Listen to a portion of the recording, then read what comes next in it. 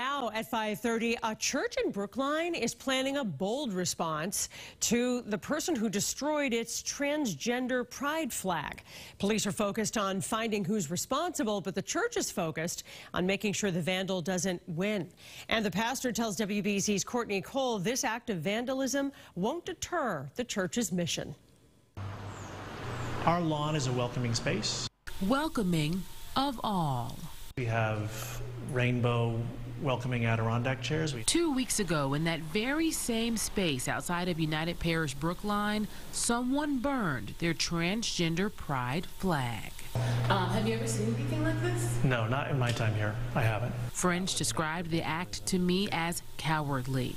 What we are committed to is getting a new, bigger, more visible flag that will be less reachable, like our Black Lives Matter banner. So that's, we're undeterred by it. The pastor expects to have that flag up in the next week or two.